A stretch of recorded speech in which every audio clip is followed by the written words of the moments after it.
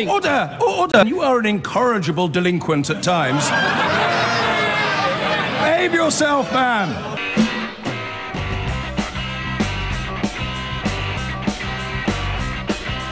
I've been going out with a girl, her name is Julie, but last night she said to me when we were watching telly.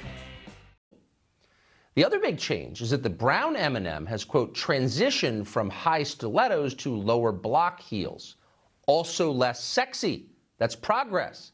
M&Ms will not be satisfied until every last cartoon character is deeply unappealing and totally androgynous. Until the moment you wouldn't want to have a drink with any one of them.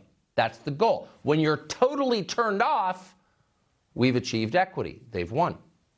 John's in Formby. John, what would you like to say? Yes, I think a lot of the Red Wall situation was to do with keeping Corbyn out. Do you? Oh, absolutely, yes. I think in a lot of elections, it's not a question of who's a great candidate. It's a question of who's the lesser of two evils. And Corbyn's ability to alienate huge swathes of traditionally Labour voting populations was legendary. Yes. Well, I think there's another factor which isn't discussed enough, but which I know a lot about living in the north. Yes. Is the hatred of the political correctness which is forced down people's throats. Give me your best example, John. Well, I could give you loads. Yeah, go on then. Just give me your best. Give me your best. A school trip yes. from a school in Bradford to the Slavery Museum in Liverpool. Yes. And the white pupils who wanted to go were not allowed to go. See, I'm 99% certain that's not true. Well, I'm afraid you let your bigotry get the better of you. No, 99%. I've spoken to several of these pupils. Okay. What was the school called? I can name it. Yes, go on. Yeah, it was Buttershaw, and the headmistress was Mrs. Hedge. And you voted in the general election because of a school trip from a school in Bradford? In part, yes. Okay. Should we say that again out loud? You cast your vote in the general election because of a story about a school trip from a school in Bradford. There are many others. Which politician do you think was most responsible for that?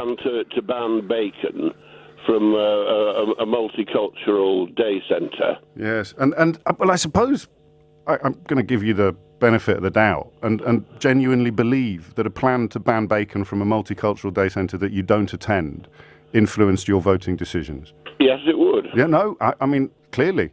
Just tell me why. Why? I mean, because I don't like it. No, but if you went there, and we're talking about tyranny in the context of bacon now, John, so I'll just give you a moment to reflect upon the ridiculousness of that. But if you went to the day centre and you were being deprived of bacon, I could almost understand how that might influence your choice of MP in a general election. But you don't go to the day centre. Did you even live in the relevant constituency? No. So they stopped serving bacon in a day centre you never visit, in a constituency you don't live in, and that influenced your choice of MP in a general election. I am my brother's keeper, and I don't approve. Well, I'm not interested in your brother. I'm interested in you. Rotherham and 500 other places either. And which national MPs bear responsibility for that? They all do. All of them. So Conservative, Labour, Liberal, Democrat, all of them. All those who knew it was going on and did nothing about it. Well, that's libelous, isn't it? Because that would entail actual conscious knowledge of something and looking the other way. So everything you've said, in answer to the question of why did people vote for Boris Johnson, falls apart at that little point where I say the words Boris Johnson. No, it doesn't. It does? So you voted for Boris Johnson because they stopped serving bacon in a community centre you've never visited in a constituency you don't live in? Well, an area which someone said on the media that you should visit and live in and find out how things really are, because in your London bubble you haven't a clue. But mate, you don't live in the constituency. You're in a bacon bubble. You're in a bacon bubble. And for the record, John, for the record, mate, I was born in Doncaster. Here's another one. Use of the public library. Yes. At Farsley, it has a toilet. Yes. If you are a man... Is this real? and want to use the toilet, you are made to feel very, very uncomfortable, where women are let in without let or hindrance. Right. How do they make you... It's all part of the rotten culture that is imposed upon us. How do they make you feel How do they make you feel uncomfortable when you go to the lavatory? How do they make you feel uncomfortable? And you John, just please. don't understand how wrong it is and how hated it is. John, and I understand perfectly. Look at these stories and find out that a lot of them are true. John, I've written a book about these stories, but I'm more interested in what makes you feel uncomfortable at the lavatory in Farsley Library. Well, if I read the literature of the Farsley Library... please don't tell me you haven't. You've been to the lavatory in Farsley Library. There is an accessible toilet. You've been there, though. And when I go to use it... Yes. I am told it is only for emergencies. Yes. But they'll let me use it just as a one-off. And then a woman comes up 20 minutes later, can I use the toilet? Yes. Because you can, love. So your choice of political party in the last general election is influenced by the accessibility of the lavatory in Farsley Library, the availability of bacon, the availability of bacon in a community centre you've never visited, and an almost certainly apocryphal story about a school trip from a school in Bradford that you neither attend nor live in the relevant constituency. Have I got that right? Listen, I have. It's 10:30. Holly Harris is here with the headlines. Miss Adrian is in Clapham. Adrian, what made you pick up the phone? Because I think you're being, excuse my use of language, somewhat of a drama queen. Yeah, possibly. Firstly, you're misrepresenting the intent of the bill. It's to curb serious disruption, not just disruption. Well, could you define that then? Well, I mean, that's for the courts to decide, isn't it? I mean, no, it's not, you see. You've misunderstood the point of the legislation. That's for the Home Secretary to decide. Oh, OK. Oh, well, but carry on lecturing me about what I've failed to understand, champ. OK, well, in this country, we have a parliament that passes the law, and then very often what you have is case law that determines what the law means, which is why you have Did you listen to any of the debate last night? Did you listen to the Lords describing... No, I haven't had a chance to do that yet. OK, well, you've just completely misrepresented all of the concerns expressed in the House of Lords yesterday. But I'll tell you what's really funny, you've done it live on national radio. No, I haven't. Listen, if you could actually let somebody finish before interrupting them, it would actually improve the interrupting you, pal, is an act of charity. Well... Anyway, you start again. Yeah, well, if I could just be allowed to finish. We have a system of governance in this country where Parliament passes the law and then it's for the court you've already said that. Interpret. And it's wrong in this case, so start again and say something that's true. Well, if you're saying that the concept of judicial precedent is being set... No, I'm talking about who would have the right to determine when the police get sent in to break up a protest under the Police Crime Sentencing and Courts Bill that was debated in the House of Lords last night. I apologise that I haven't been clear enough, but I think you're the only person listening who hasn't understood what this conversation is about. James, in this country, we have the Human Rights Act, OK? And the Human Rights Act brought into force the European Convention on Human Rights. Article 10, which includes the right to protest and the right to freedom of expression, is a qualified right. And member states of the convention have the right to pass laws and to determine what is and what is not acceptable conduct in the expression of your Article 10 rights. No, this would be in the gift of the Home Secretary. That's the... Again, I really... I mean, this might sound a little bit unkind, but you can't really comment on a debate you didn't even read about or listen to.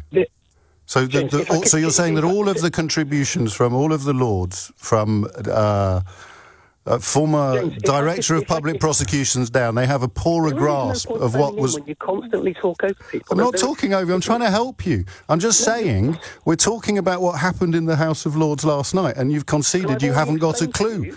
You haven't got a clue what happened in the... But maybe I'm being a drama queen, or maybe you are. But you haven't got a clue what happened in the House of Lords last night. I've already explained to you, I haven't listened to... This is not what the bill says. This is part of what they were complaining about. I mean, if you don't ever let anyone finish, James. Oh, go on, have another go then. Right.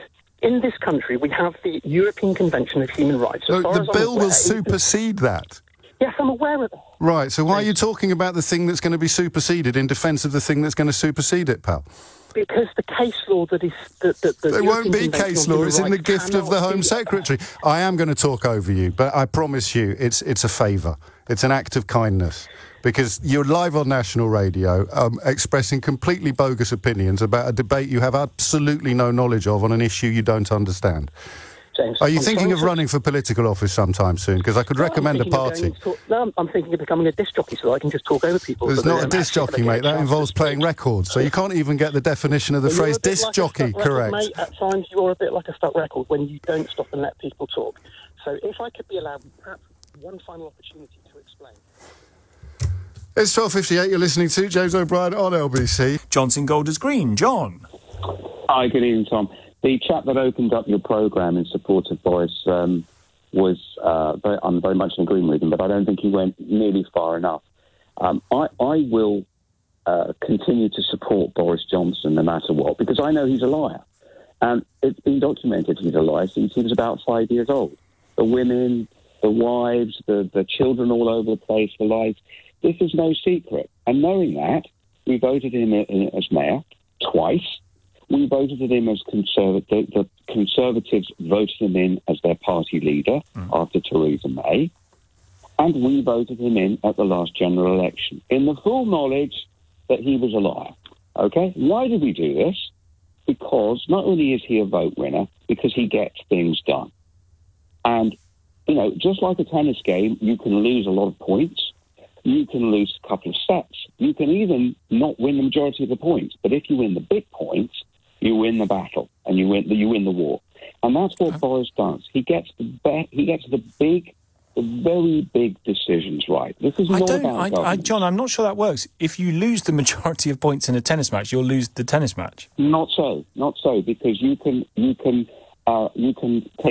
every service game on to juice, okay, but win the game and then win the others 40 left. Trust me, I'm right on that, okay. But just accept my point. You can win. You can lose a lot of important battles, but if you win the really key points on the really key issues, okay, you win the entire war. And that's what Boris does. And that's why the people vote him in. Now, what I don't accept is the people, all these people calling him up going, it's terrible, he's a liar, he's got to go. Well, I'm sorry, but you can't blame a person for being the same animal as he was 10 and 20 and 30 years ago. He has not changed one iota. So it's our problem, and there we are trying to actually pin the blame on him for our failings of voting him in. Now, hang on, John, wait a second, hang on. Yes. It's the British public's fault that the Prime Minister's a liar.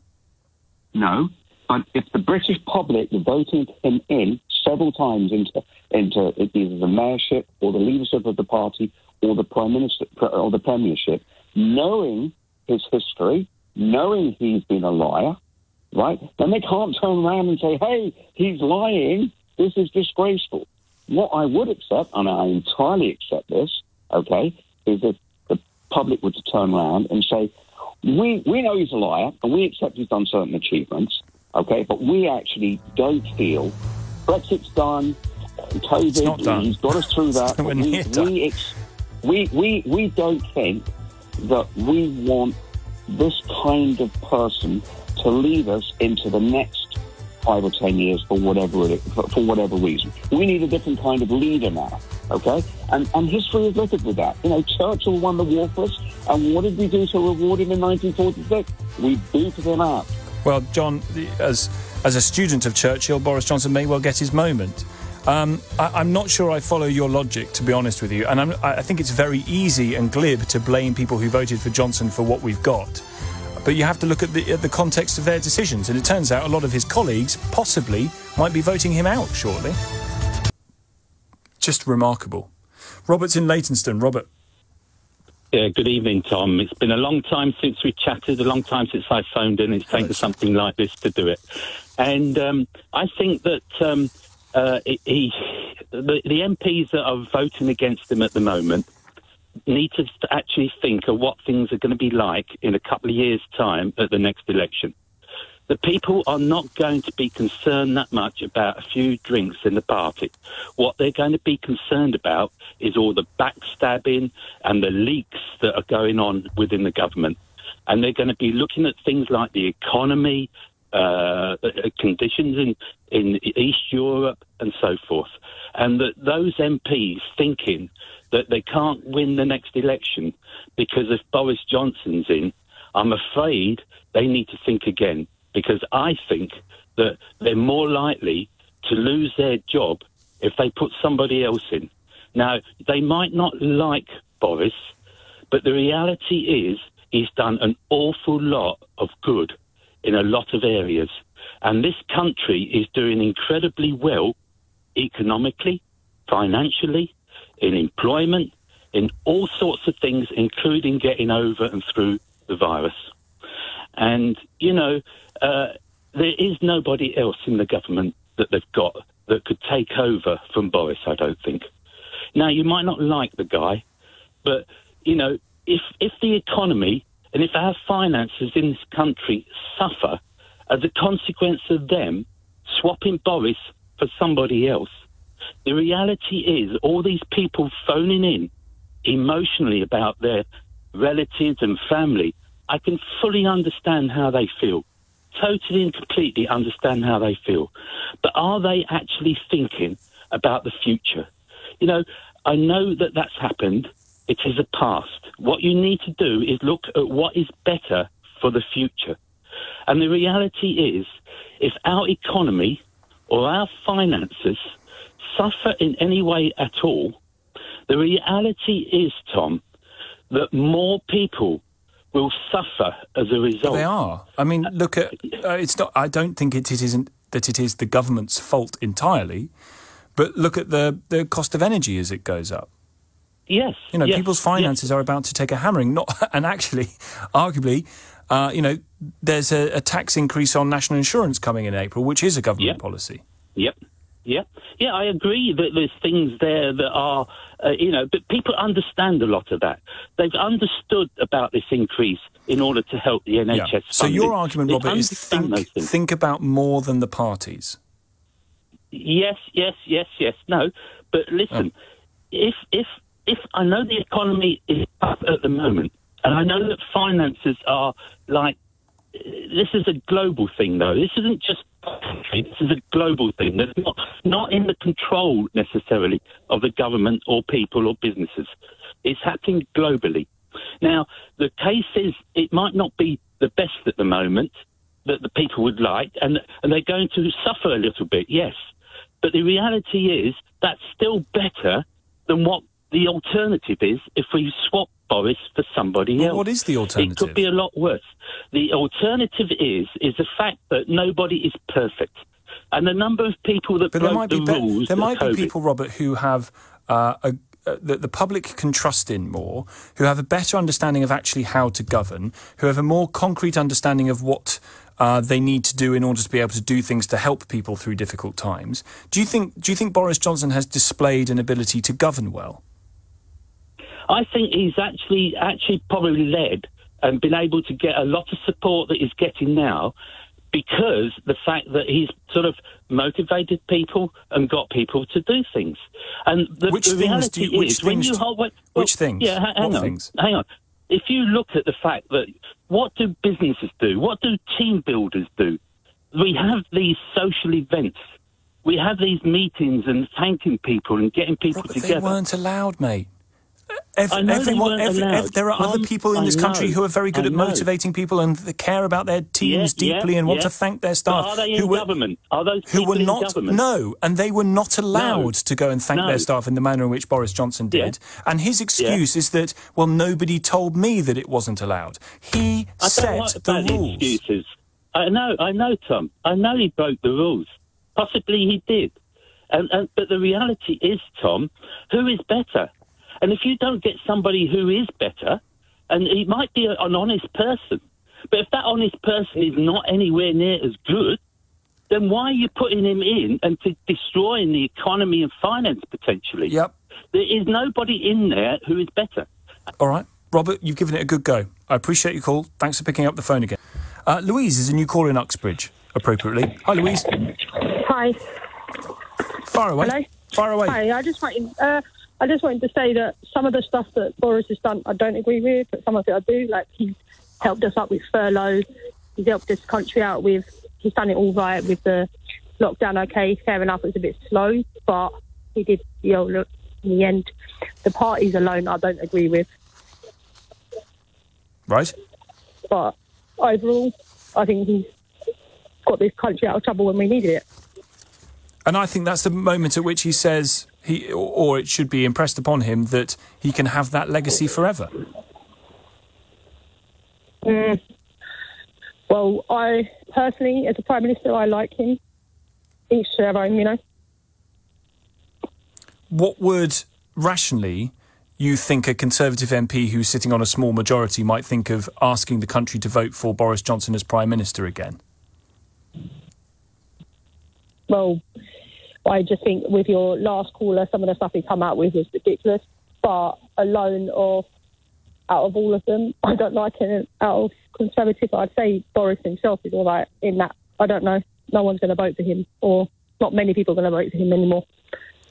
So what's the point, if you're a Conservative MP, of keeping him in place and going, heading off into the next election, to the early part of the next election with Johnson in charge? What's the point of it? Well, there isn't one, is there? Obviously, the media and what else has made it that he's out. At the end of the day, he's going to be out, isn't he? I just don't understand. Louise, I've got to be honest with you. I don't understand why the media gets the blame for revealing the fact that Downing Street have been attempting to hide various parties and events that took place during lockdown, when they were telling millions of people that they couldn't do those things. Yeah, that I agree with. Right, so the media doing their job and exposing the truth of what actually happened is something you agree with, but you disagree with the fact that the media have... No, they just go on and just portray it more into it than more in depth. So they're making more out of the story, they're making it bigger, stuff like that. What, by finding new things out? No, because I think people should know what's going on, just... Right, so how would people know what's going on were it not for the media finding out about it? I don't know. Just sometimes it's too much. It just goes on and on and on. It just, yeah, I know. It's ridiculous. I agree. Boris this, Boris this, it's Boris ludicrous. This, Boris this. It's ludicrous that he was ambushed by cake, that the police are now investigating potential criminality in Downing Street and possibly by the Prime Minister. I agree it's ludicrous, and it strikes me that there is one way of getting rid of this ludicrous situation very quickly, and that is to say thank you very much indeed for getting us the vaccine rollout done so brilliantly. Thank you very much for getting us through that difficult few years and part of the pandemic. Thanks very much. Yeah. Off you go. Yeah. But you wanted him to stay? No, but I just think that it's hard, isn't it? Because you've got to weigh up the goods and the bads, this, that. At the end of the day, obviously he's going to go. Look, each to their own. I'm just saying I like him personally as a Prime Minister, but it's not what I think and what other people think are two different scenarios. All right. Louise, I appreciate the call. Last word, back to France. Aidan's in Olarg. What would you like to say, Aidan? I wonder why this is such a European flavour, this conversation, but actually Kieran has kind of reminded us of why it is of such relevance. I live in Olarg, but I'm actually from Dalkey in South County Dublin. I only moved here a short time ago. I'm in Dalkey in June for the book festival, Aidan, so I shall send your love home. Okay, that's very kind of you. I have to agree fully with my fellow Dubliner. Yeah. It's embarrassing the way the European Union is behaving. What really should happen is this is seen as a fight for democracy. Every European Union country, and I would also include the UK as an associate country, should send a contingent of troops to Ukraine and let Vladimir Putin, who is a murderous psychopath, know that he's not just picking a fight with one small European country, he's picking a fight with all of us. I also object very strongly, James, to your equivalency between Donald Trump and Vladimir Putin. Donald Trump, whether you like him or dislike him, and I know that actually most of you guys on the left, or pretend to be on the left, rail against him continuously. Yes. But he was elected with a huge number of people. I mean, 75 million people. I did make that point, but when he lost, he incited a riot He didn't actually. I'm sorry. I've actually watched that speech. Okay. And I've watched it more than once. Well, we shall both follow. We'll both follow the investigation with great interest. But just in conclusion, why is he refusing to hand over all the documents from the White House about what actually happened in the run-up to it? You know as well as I do, James, that sometimes that legalese can actually catch you out without you doing anything wrong. So why is he not handing over any of the documents? But let's just stick with Vladimir Putin. I mean, no, let's not. You made it about me. I'm happy to play. I'm happy to play it. I'm happy to play it that way around. No, James, he murdered people in London using nuclear weapons. Yes, and you're actually and Donald Trump unleashed a mob on the Capitol who had the actual vice president in their sights. Sorry, that's not true. Okay, well then we'll have another conversation about why he won't release any of the documents into what happened on the day. Well, I say because the legalese might trip him up. Cannot release documents because the legalese might trip him up, Aidan. James, it's on the record. It's on. That's your response. This is a typical of like, you remind me of my best friend. He's a doctor in Brighton. Well, that's a lovely compliment, which I will take to the bank. You remind me of one of my best friends as well, Aidan. It's 12 noon. Mark's in Dartford. Mark. Hi, Tom. Right, you've set out your stalls. You mind if I have just 3 minutes just to explain where I'm coming from? Go. When a government makes legislation, they have to legislate for the masses and they have to legislate for idiots. You have to. When we brought in lockdown, the government brought in lockdown, they had to lock the masses down. They had to lock everyone down and pretty much scare them into their houses to keep them shut down because they didn't know the damage that this pandemic was going to do when it first started. So until they found out what was going on and they could put a plan in place, everyone stayed locked up apart from essential workers. The government still had to function. Yep. Okay? Now, when you've got a pandemic, everyone's running around thinking, what the hell is going on here? They're trying to put a plan together. They're trying to keep the economy running. They're trying to keep businesses safe, people safe, the NHS. They have to function. You cannot function under that amount of pressure without blowing off some steam. Let those people have their wine, their drinks, their parties. Just blow some steam off and let's keep this ball rolling. Now, I've seen for the last 2 or 3 weeks the media do a hatchet job on Boris Johnson. It's trial by media every single day. Well, this is why the police are investigating now, because they see that they have to. Sue Gray wouldn't have been involved in this if we had just said, Boris, you're an idiot, you're a liar, get on and do what you've got to do. But now it's inevitable that he's going to have to go because the media have pretty much done a hatchet job, and it's trial by media. OK, we know Boris isn't morally as sound as some people could be, but he does win elections. He does get things done. We've still got businesses. You imagine if we hadn't have locked down and everyone would have gone out, we would have had 500,000 people dead or 1 million people. Mm-hmm. You have to legislate for idiots. You have to lock down the masses so that the essential businesses can function and run. Mark, the idiots in your description are now the people who followed the rules, because there are lots of people who also had a very, very difficult and stressful time. I'm not saying that they who would like idiots. to have blown off steam. I'm saying the masses. When you make a legislation, you have to legislate for the lowest denomination of understanding. Yes, you're right. The law applies to everyone. Yes, but including you have to make some allowances. Those who make the rules.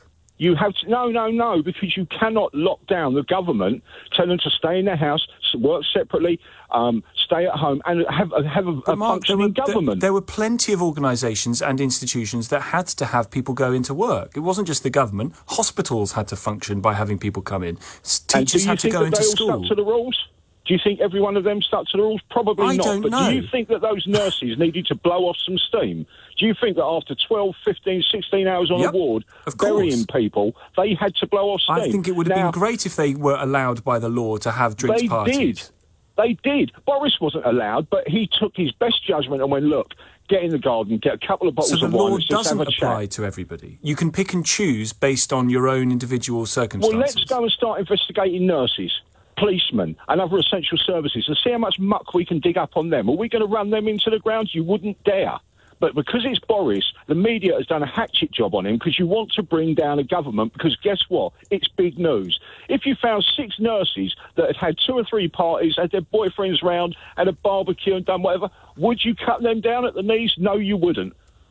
It's the same thing. Boris Johnson they should still have been fined by the police. You know, if the police have evidence that they did that, then they should have been fined in accordance with the law. After we've dealt with Boris, let's go and find some nurses. Let's go and find some firemen and some policemen and say, right, we've heard 2 years ago you had a barbecue. We're going to do a hatchet job on you as well. You weren't found out, but now we've got evidence. You wouldn't do it because the public would be up in arms about it. You know, this is lazy journalism. I don't like Boris. Listen, I think he's a liar. I think he's morally corrupt. But I don't like the way things are being done now. This is trial by media. He's got no option. Personally, I think he made the right decision to say to his people, look, if you want a beer and you want a party, crash out here. Let's just keep the ball rolling. Let's keep the government going. Let's keep people in jobs. Let's stop people dying. If they'd let everyone go out, we could have had 500,000 dead or more. If they'd gone, oh, well, we want to stay partying, so we'll let everyone else party. They had to legislate for everyone. Yeah, you keep saying that. But because it's true. But Mark, you don't seem to follow through with that idea. Because you say they have to legislate for everyone. Do you accept that the law then applies to everybody? No, it doesn't. Right, but this is not the country that we thought that we lived in. Because when legislators make laws, they have to apply to everybody. When you have got a virus out there killing people and you don't know how to operate and how to work around this virus, sometimes you bend the rules. You bring a law in and you want the masses to apply, but you still need the people that are keeping the wheels turning to be able to function. And mentally, you wouldn't be able to do it if you were locked down. And who are those people that allow the wheels to keep turning? Well, what about nurses and teachers and doctors and the army and the police and the fire service? Have we heard of any nurses that have been taken to court and charged and hounded by the press? No, we haven't, because we turn a blind eye because they need to function. Once they do 15 hours on a wall and they come out and they're knackered, they're allowed to... What's the point? Hang on a sec, let me ask the question.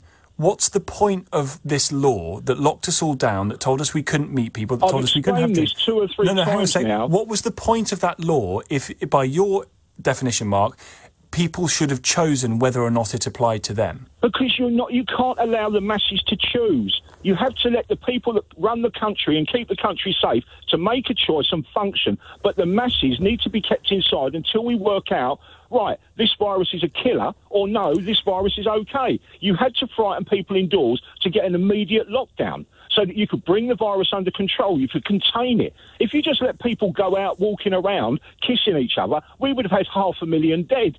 So no, the law doesn't apply to everyone. The law was brought in to encourage people to stay in while the people that matter, that are the engine of the country, could function. And they cannot function under lockdown. They didn't lock down, Mark. They went to work. They went into the offices because they had to. Yes, but so did nurses and teachers and doctors and police officers. So and why you're does not hounding them, are you? Why? No, I'm not. It's not on about hounding. Why does the law not apply to them either? It does apply, but if you say, but how come it applies to them and not to the people that made the law? If you say to the nurses, right now you're okay, and the police, no, you're okay, and you're okay, before you know it, people will end up bending those "you're okays" to exactly. Well, I was a nurse. Mark, I'm not now, but Mark, you're arguing against yourself. Can you hear it? No, I'm not, Tom. No, I'm not. What I'm saying is you have to legislate for the masses, and the occasional little bit here and there needs to still function, and you ignore it. You allow it to go on. You don't give them trial by media. Who does the allowing? ground. Who does the allowing? We do. The government does. The police do. You just ignore it. They got us through it. The country has to function. We have to get paid. We had to have a furlough scheme. That had to be put in place. Absolutely, and it was. You can't do that while you're under lockdown. The government had to function. I fear we're just going to go round in circles. Mark, we're never going to agree. I appreciate that you've outlined how you feel about it and your position on it, and that's fine and good, and it's right that we've had the chat about it. But I don't know what it is that you're describing when you think that the law doesn't and shouldn't apply to everybody. Thank you for the call. One of the things the Prime Minister said today in the House of Commons that was basically untrue, and clearly untrue, was his allegation that Keir Starmer was responsible for not prosecuting Jimmy Savile. How can you have a Prime Minister just repeating fake news like that? I have no idea the background of Keir Starmer, and I know it's that not true, and the Prime Minister repeated it. It's an old meme that's just repeated by. Well, you know, there were things that Keir Starmer theorists. said that someone who was the former Director of Public Prosecutions shouldn't have said at the dispatch box. He didn't say anything that wasn't true. He shouldn't have prejudged what a Met investigation was going to find. He didn't say anything that was untrue. Well, Boris Johnson said something that was untrue. He said things he that were misled the House inappropriate. today. I don't believe that's the case. Well, it is what you're saying that Keir Starmer was responsible. I don't know. I don't know the details. Well, that's what the Prime Minister said. Well, I haven't heard he your word shouldn't have for said it, should he? Well, I think there are lots of things that Keir Starmer shouldn't have said. Well, there are clearly things that he said that aren't the true. Prime Minister Now, whether whether they were deliberate lies or not has yet to be established. But he's clearly said things to the House that were not true. The Prime Minister tells the truth. Jonathan is in Uxbridge, conveniently Boris Johnson's constituency. Hi, Jonathan. Hi, Tom. You're right. Basically, I'm echoing kind of the sentiments from your previous comment. I mean, at the end of the day, he can't undo what's happened. But you know what it's like. You worked in Westminster. These guys are working crazy days. They're all probably bubbled. They all work together. If they go out and they happen to have a couple of glasses of wine. I really can't see the issue behind this. And, for it all to blow up again over a birthday cake. I mean, I work in a company, we supply to kind of the broadcast industries. We were classified as key workers. We had a do, well, not a do, but we had some pizza when a colleague left. Everybody, and people were doing it. And the hypocrisy now of the left-wing media to come back and pinpoint the finger at Boris and his core team. I'm sorry, but I just think it's flat out of order. The left-wing media? It is. It's the left-wing media. I mean, you mean like the Sun? Yeah, okay, but, they... Sorry, so the left-wing media of the Sun, you can't have your birthday cake and eat it, Boris, is their front page tomorrow. But they've had to say that because half the country's up in arms about it and everybody's jumped on this bandwagon. I've been speaking to people who are staunch Boris supporters who are completely turned against him now. And, we've forgotten about what he's done in the last 2 years. Jonathan, do you not think there's a reason that they've turned against him? They haven't just been blindsided by the left-wing media or, taken up in a trance and made to hate him by some sort of, hypnosis. They understand, Jonathan, that the reason why this is important is because whether we liked it or not, the rules at the time prevented anybody from doing what you think would have been okay in government because they were working hard. You got to look back in wartime when Winston Churchill was fighting for this country and he was putting his neck on the line. He was doing things that wasn't really popular at the time. He was doing things that, that in years on from there, we realised actually, what he did in the vast, overwhelming majority of cases was right. And, he was doing it for the interest of the country. At the end of the day, I mean, look, you've worked in the heart of government. These guys, they're probably working... Oh, it's a nightmare. It's an all-encompassing, full frontal bodily assault to do it. Would you agree that, a lot of the decision-making is, it's done in the corridors, isn't it? It's done... Well, it shouldn't be. Absolutely it shouldn't be. It shouldn't be done in the corridors. It's not like you wander past a meeting room and you go, right, we're going to do that. That's the direction of travel I'm going to take the country. And that would be a terrible way to run a government. And, Jonathan, it doesn't excuse... the fact that the people who were in the centre of power, working very hard, up against one of the biggest threats this country has faced since the war, were also morally obliged to follow the rules they set for everybody else, let alone medically. Like everyone said, it's easy in hindsight, isn't it? To look back. No. That's the whole point. It was not easy in hindsight. These rules were not easy. They were horrible for everyone who had to follow them, who felt duty-bound, either compelled through the law or compelled morally or medically to follow these absolute nightmare handouts from the government, these laws that were changed to prevent us from seeing our nearest and dearest for months and months, that prevented my children from being able to go to school and many millions like them. They were horrific, absolutely horrific. Nobody should get a free pass on following those laws, especially the people that made them. I do think. I understand where you're coming from, but I don't think you do. With the greatest respect, I don't think you do. I think if you can come on and say they deserve a break, they deserve to have cake and wine and cheese and biscuits and all the rest of it in the manner in which other people could not do, then I don't think you do get it. But I think a lot of this is an excuse to try and get Boris out. Since Brexit and since when he won the last election, there's been an overwhelmingly large percentage of this country that have disliked him and wanted him out from the outset. The same thing happened with Donald Trump. And what's happened is that this has just basically been used now as an excuse. And okay, I'm not condoning it. I understand that, you know, okay, what he did was completely against what we should have been doing at the time. However, I do think it's a bit of a witch hunt, and I do think it's a bit of a using it as an excuse to try and get him out. And you know, the point is, I think what people are kind of overlooking is when he goes, when he resigns, who takes over? I don't know. You know, and take your pick. And this is the thing. It's, you know, it's our economy. Yeah, and like somebody have said, you know, we're about to embark on. You know, we're about to see kind of a dictator on our doorstep, attacking a European country, and instead of working out what we're doing, you know, you look at Keir Starmer. I mean, I haven't really heard him say much at all about the Ukraine issue. He's spending all his time talking about. He wrote a big no.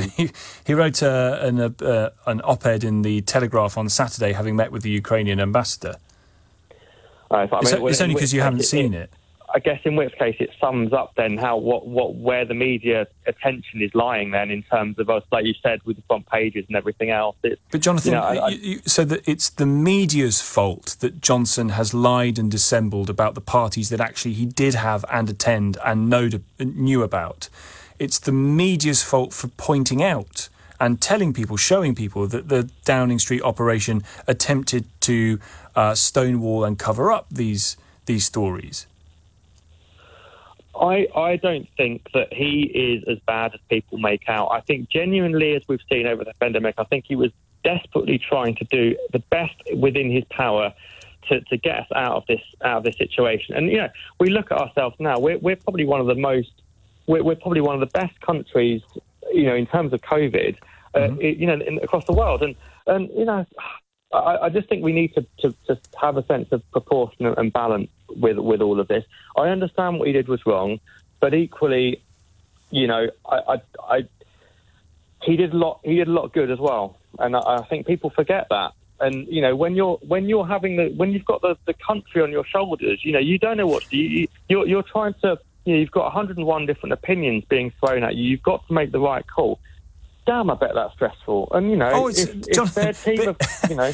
Yes, it is very stressful. If he wanted an easy ride, he wouldn't have chosen to be Prime Minister. He wouldn't have chosen to put himself forward for that job. He wouldn't have chosen... Well, I don't think anyone would have signed up to having a global pandemic. I mean, he wasn't expecting that, was he? No, but you don't get a choice to decide what events you deal with as Prime Minister. Hang on the line. Simon's in Southampton. Simon. Hi. What do you make of what Jonathan's saying? Move on, get on with it. He's done a good job. Jonathan, how you doing? All right? Hi, are you all right? Yeah, I'm all right, mate. Listen, I've got to say something to you, right? Because I'm close to tears here listening to what you're saying. You're either looking for a job as a Tory MP because you're talking like the sycophants, or you seriously have something missing in your grey matter. How the hell can you honestly think the things you are saying? Have you actually stopped and listened to yourself? You're talking about a man who thinks that you, Jonathan, are nothing better than scum. He's punching you in the face and then waiting for you to say thank you to him.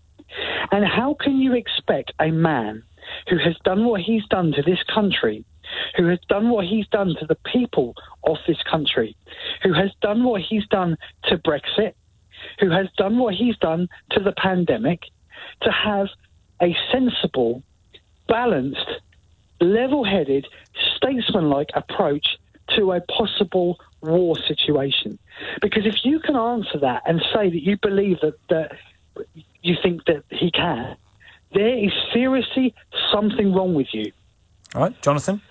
He's had a few Okay, look, I'm going to say I'm not condoning the parties, but at the end of the day, you know... It's not about the party. It's not about the party, Jonathan. What's it about? It's got nothing to do with the parties. It could have been a trip to the zoo. The point is this. He passed laws that said that you could not sit with your dying loved ones, and then he went and had parties, gatherings with people. He said that black and white was the opposite way round because it suited his narrative. He's taking you for a complete and utter fool. And you said, one of the things you said was how hard he's worked. It's a stressful job. How stressful is his job compared to sitting next to somebody who and watching them on an iPad even. I'm getting my words mixed up now because of the rage. How much more difficult is it to do what he's doing and then compare that to somebody sitting, watching an iPad, their loved one dying in front of them? Jonathan? Yeah, I mean, again, I totally respect what you're saying. I just think that, you know, when you've got so many people coming at you, you've got to try and do what's right. You're trying to balance out what is going to basically bring the economy to its knees or to kind of get through a pandemic. We didn't know at the time how serious this thing was going to be. You know, the guy at Westminster was its own bubble at that point. You know, these guys were working together in their own offices. It wasn't its own Downing bubble. Street was its own bubble. No, it but wasn't. they were working together in the same offices. Yes, but so were nurses and doctors and teachers and firefighters and police.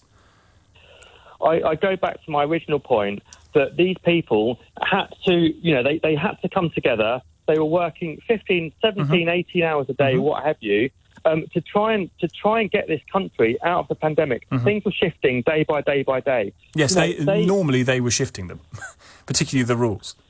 Yeah, because they didn't know, because they were being told by all these doctors and scientists. One day it was one thing, one day it was another. They were having to change day by day because of the statistics. It's amazing. Jonathan, listen, I appreciate the defence that you've offered. I think it's full of holes and largely risible. But I appreciate the effort that you made. Simon, thank you to you as well. 0345 6060 973. Rasheen is a new caller in Sudbury. Hi, Rasheen. Hello. Hello. Hello.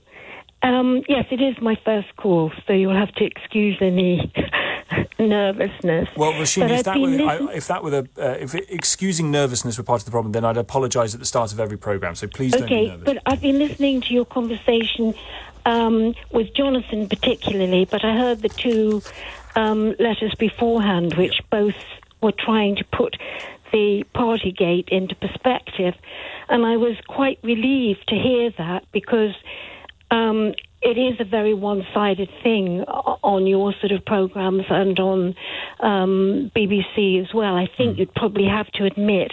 And whereas you picked Jonathan up for saying it was a campaign by the left-wing media, I would agree with you that it's not just left-wing media, but I think you could say that it probably was a campaign by unreconciled Remainers, old enemies of Boris. There is a history behind the whole PartyGate,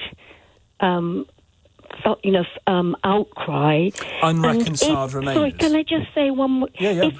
If you actually put the comparisons of having a party or a drink or whatever it is you're saying with the things that you compare it with, I would see some side to your argument. But you say, while we were all more or less locked at home, denied from seeing our loved ones, denied from doing this, denied from doing that, they were all partying. If you would actually say that the rules they were breaking were going to see their loved ones, going to see their friends in hospital, going to do all the things that you say we weren't allowed to do, then there would be some equivalence.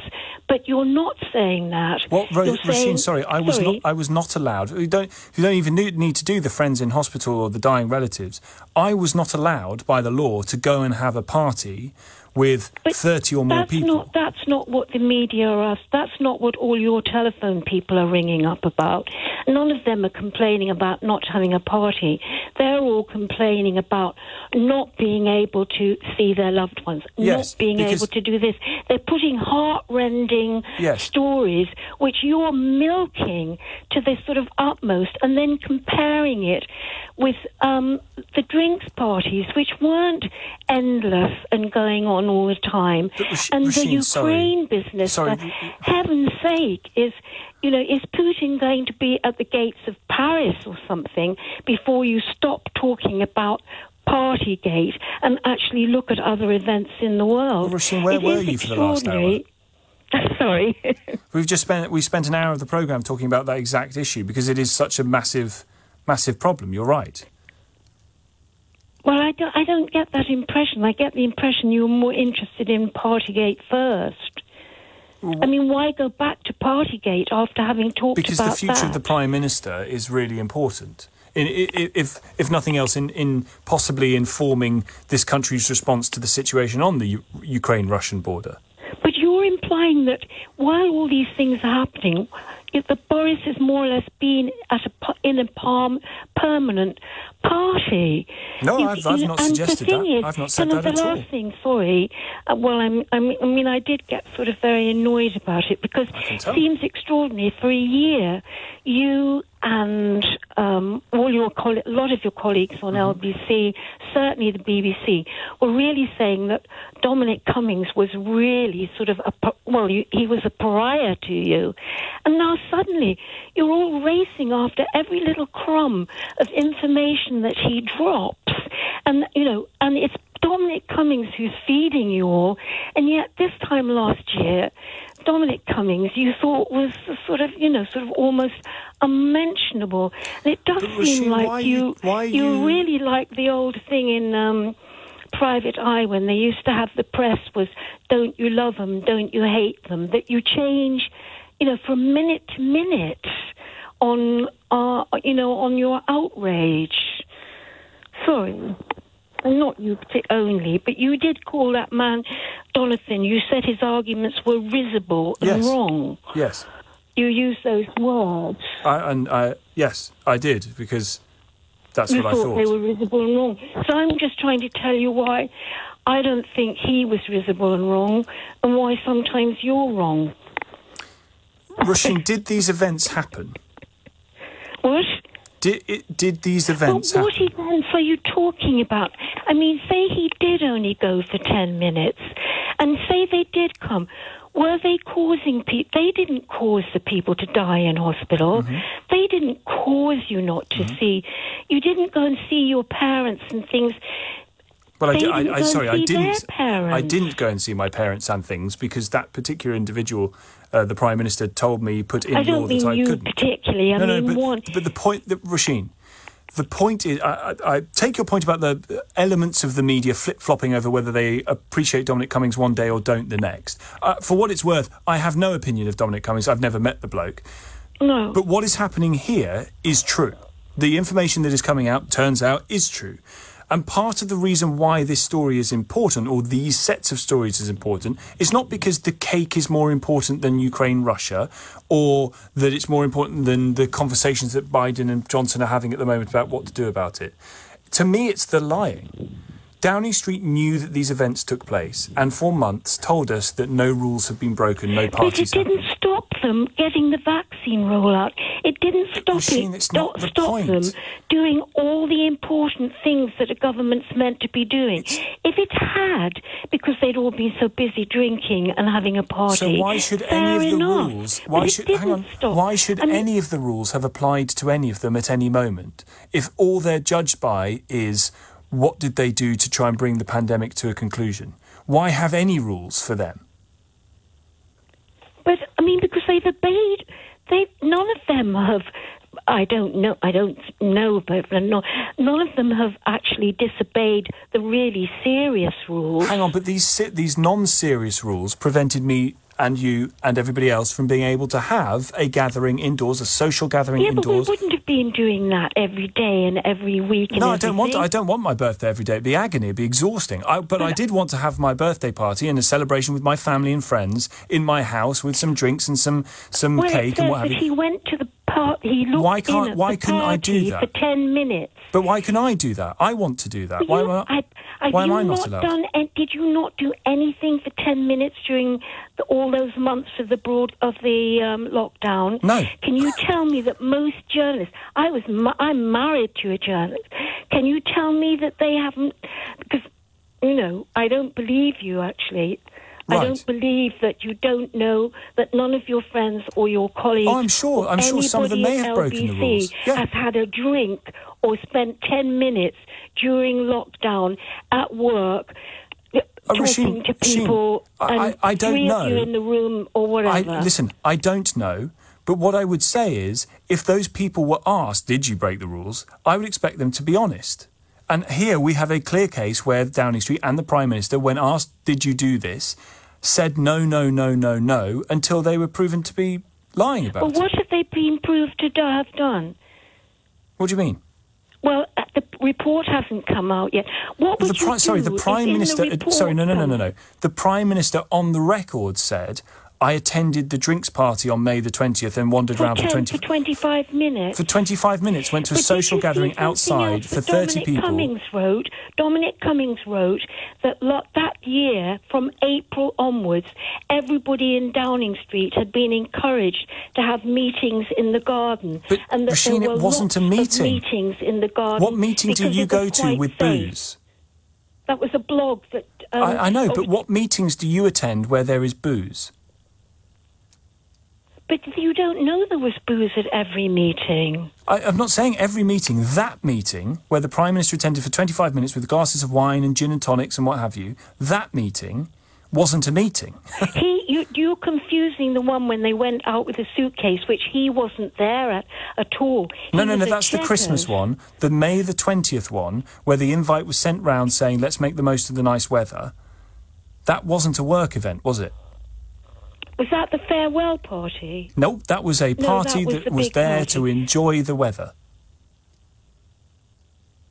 Oh, God, what a crime. What do you mean? I mean, what was Keir Starmer doing? No, don't know. Their people just came in with I don't blame Keir Starmer having a lunch and a pint of beer when he's working on... Most people don't blame him. Rasheen? Do you know there are loads and loads and loads of people who take the same attitude as me and say, a drinks party, you'll bring a government down, you'll get rid of a Prime Minister. Rasheen, the point is... The point... You really would get rid of Boris Johnson because for 25 minutes, you really would. Do you not see the hypocrisy at the heart here? I see your hypocrisy. Mine? Yes. Why? Because you're comparing the most ridiculous things. I'm comparing the fact that I wasn't allowed to have the events that Boris Johnson now turns out did go to. You begrudge a 25-minute thanking of staff. In an environment where I was not... In an environment... Sorry, no. In an environment where tens of millions of people were told by the law that they couldn't do that thing, yes, I begrudge it. Big parties, or they couldn't have... They were told they couldn't see another person. But your indignation is faux or false. You're not really... I mean, how indignant would you be if I said that he'd murdered somebody? You wouldn't be able to be indignant because you've used all your indignation about Well, how much indignation do you know I have? Are you aware of my store of indignation? Well, you mean you've got more? If the Prime Minister murdered someone, you bet. I know, you're a journalist. You've got to fill in your space. You've got to be able to talk. Be ridiculous. And you just do. Don't be ridiculous. And people like James O'Brien and stuff like that fill the airways with your thoughts. But you're very indulged in your job. What do you mean? Well, I mean, we have people that pay you to listen to you talking. I know. It's amazing. I can't believe it either. Sorry. No, I'm a gob on a stick. Don't get me wrong. I wake up every day and think, my God, how lucky am I to be doing this? So, no, in that regard, you're absolutely right. I don't see what that has got to do with Boris Johnson and the dissembling and the lying about parties. But don't you even admit that the comparisons, that the lists of things that we were all doing... I mean, Boris Johnson, I don't know if he had any loved ones in hospital, but those people were not seeing their loved ones in hospital. They weren't doing things out of work. They weren't going to parties at the weekend. Boris Johnson actually lives in Downing Street. Mm-hmm. That's why the person came down. You know, I know lots of people who work at home, and, Rasheen, if somebody comes down and says about the wallpaper to them, they answer a question. Yes, but they're not the bloody Prime Minister in the middle of a pandemic, are they? Now, I'm really sorry, but it is absolutely ludicrous that the Prime Minister of the country has to answer questions from the person putting up the wallpaper in their flat during a time when they're meant to be running the country. Find someone else to do it. Ask the assistant. Ask your wife about the questions about the wallpaper if you really want to. The idea that you stride into the cabinet room and sort of go, I'm so sorry, Prime Minister, I don't know whether you wanted red or blue on this part of the wall, is ludicrous. It's a joke. Roisin, thank you. Carl's in Acton. Carl, what does it mean? James, how you doing? Good, thanks. Good. Yeah, I'm anti-woke. Excellent. Is it in your Twitter profile? I don't have Twitter, I've got Instagram, but it's in my Instagram What does it profile. mean? What does it mean?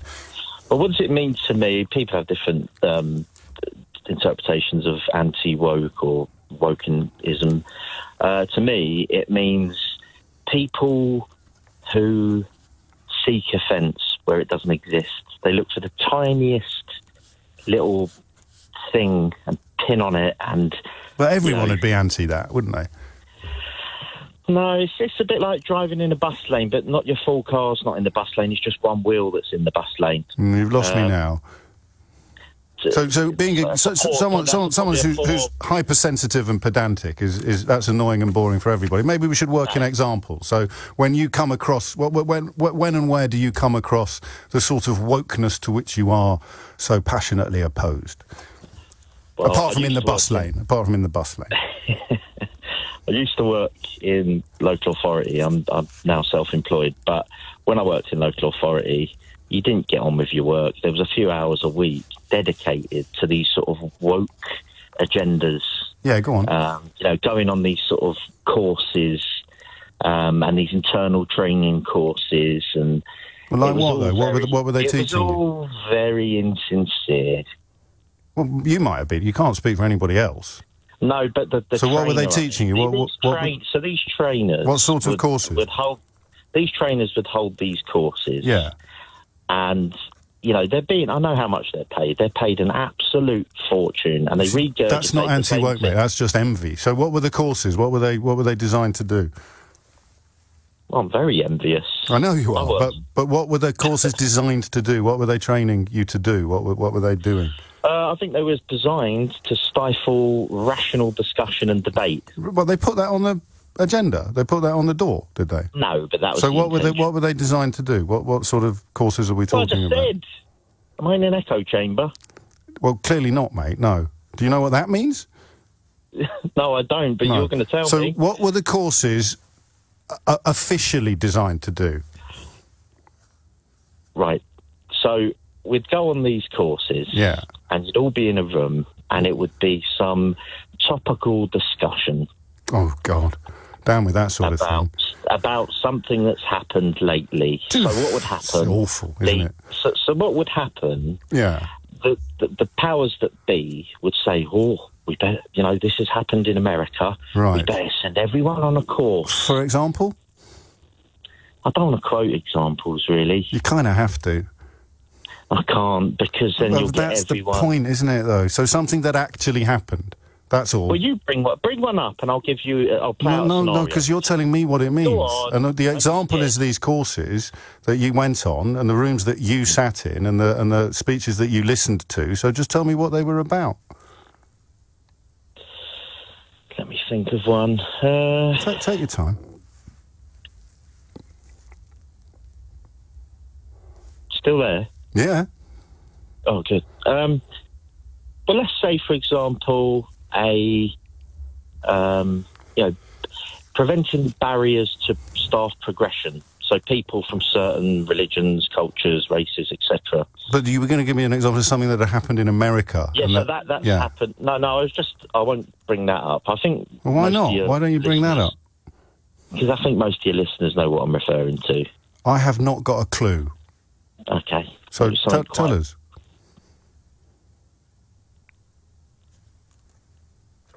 Just keep an eye on the tape, the emergency tape that kicks in when we have periods of silence that go over us. So just tell us. Everybody already knows, Carl. So just tell us what it is you object to having courses on when you worked at a local authority.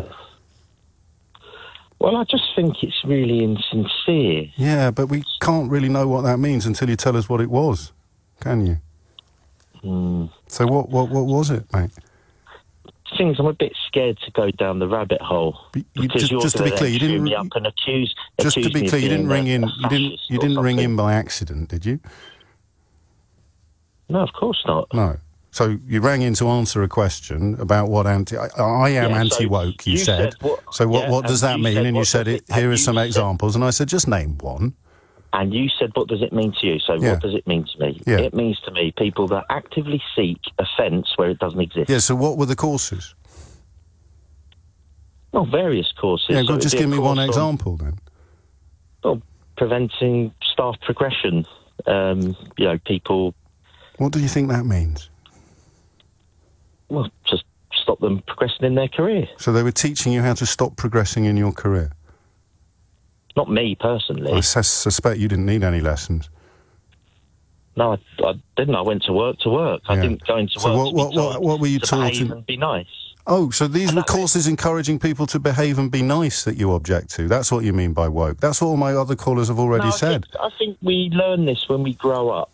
Well, some of us do. I grew up in London. Well, you're very lucky. You're already very nice and well behaved. What about people who aren't? Surely they'd benefit from these courses, Carl. Well, they are the ones that should be marginalised. But why do people look? You want to marginalise people now? Isn't that woke? You want to marginalise people who aren't very nice? That's what everyone else has told me is woke. No, I want the people that are nasty and horrible. Yeah. Marginalise them. Get rid of them. That's woke, though. That's what woke means. You're pro-woke, mate. You're not anti-woke. Your council tax shouldn't pay to send me on a day course. Well, you need to tell me what the course was. What's the course? Pay for your bins to be collected. On the contrary, I want local authorities to be run in a way that is forward-thinking and progressive. And if some people, not you, because you don't need these courses, but if some people are holding back the rest of the organisation, then I think giving them some training is a wonderful idea. Go on, just tell everyone the thing that they already know that you're talking about, but you're not prepared to say out loud. Because otherwise people might think you're a bit woke. You're frightened of causing offence, are you? Isn't that what woke means? I have been cowed into silence by your lot. No, mate, you have tied yourself in knots single-handedly. I've been cowed into silence. You know who you are. It's your curtain switchers. It's your ones that look out of their window and look for offence where it doesn't exist. At what point in this conversation do you think you lost the plot completely? Are you on nextdoor.com, James? Are you on nextdoor.com? Listen, I'm very happily married, Carl. So no, you know nextdoor.com. It's a society website. Mate, I'm very happily married. Let's not go weird. Final chance. Are you going to give me an example of something that is woke, or are we just going to wave goodbye to each other and fill in the gaps for ourselves? I'll let you fill in the gaps. You see, I've got a horrible feeling that you've done the polar opposite of what you rang in to do, and you've proved all the previous callers completely right. But, good luck to you. Please don't misquote me on my own programme. I did not say that Sue Gray said the Prime Minister was at every single one of these parties. There are that many one can get confused. What I did say is that the Prime Minister has presided over a number 10, where we now know that there were so many parties that there's different investigations in one bit of Sue Gray's report to the Metropolitan Police. So I ask you again, how can people trust the Prime Minister to follow the rules he sets when around him, those he's meant to be in charge of, are having parties that, as you say, to go back to your original point, as you put it, flout the spirit of the guidance? Because the Prime Minister has recognised the fact that Number 10 has built up this culture that needs tackling this country. Bearing in mind, of course, the Prime Minister himself, just a few weeks before some of these events that we're talking about, nearly died of COVID himself. Are you really going to... Are you really going to use the fact that the Prime Minister nearly died and other personal events in his life to justify the fact that he either didn't understand the rules or noticed that people all around him where he lived and worked were partying? What I'm saying is that if I came off my deathbed from COVID, I think I would have a pretty good handle on the need to abide by the rules. Clearly there was a failing here, that's why he's apologised, and it's right that he tackles that. So we do need to make sure that we can move forward onto tackling the issues that people want to talk about. But what you've just said directly contradicts itself. The cost of living, the possible war in Russia and Ukraine. All of these issues are really, really important. So we do want to address this. Sorry, but we cannot spend 2 hours in Parliament. We cannot spend the entirety of your programme talking about this while the government are doing many other things. You don't get to edit Newsnight. I asked you a question about the fact that you were using that he nearly died of COVID to talk about the rules. You just said he should therefore have abided by the rules. That's exactly what people have been saying. How could there have been parties? How could there have been parties with a man who nearly lost his life to COVID? Finally tonight, we don't usually give story tips to NPR, but here's a story they might want to cover pretty soon and doubtless will. M&M's, the candy company, has just announced that it's redesigning its cartoon characters to be more gender inclusive. Bet you didn't think M&M's were pushing intolerance, but they were. They've been changed. You're seeing the changes right now on your screen. The green M&M, you will notice, is no longer wearing sexy boots. Now she's wearing sensible sneakers. Why the change? Well, according to M&M's, quote, we all win when we see more women in leading roles, because leading women do not wear sexy boots. Leading women wear frumpy shoes. The frumpier, the better. That's the rule. The other big change is that the brown M&M has, quote, transitioned from high stilettos to lower block heels. Also less sexy. That's progress. M&M's will not be satisfied until every last cartoon character is deeply unappealing and totally androgynous. Until the moment you wouldn't want to have a drink with any one of them. That's the goal. When you're totally turned off, we've achieved equity. They've won. Meanwhile, in a nod to the burgeoning wellness movement, the orange M&M will, quote, acknowledge and embrace his anxiety. And actually, if you look at him, the orange M&M does appear very anxious. Maybe he doesn't like all the ugly new shoes he sees around him. Maybe he liked the sexy boots. Maybe the orange M&M is a secret sexist himself. We don't know. We're going to let NPR get to the bottom of that. I know he's a moron.